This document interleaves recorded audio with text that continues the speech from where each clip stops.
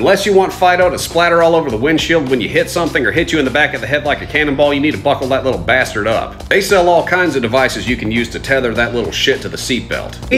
Anything in that car, groceries, a dog, a child, anything that's in that car that's not fastened down in the event of an accident is going to turn into a ping pong ball and just bounce all over the inside of that fucking car. And there's a good chance if you hit something hard enough and Fido's not buckled down, he's going to go launching through the windshield like a fur missile. Now, it's bad when they're this size. Something that weighs 12 pounds can do a lot of damage. But imagine it's something like this that weighs closer to 100 pounds that goes flying through that car and out the windshield. That big bastard right there, if he goes flying through the car, is going to take your head off on the way outside the windshield with him. Tie down everything. If you have something you need to haul with you, put it on the floor behind your seat. If you've got third row seating, put it in the back where the hatch shuts down to keep it from flying forward.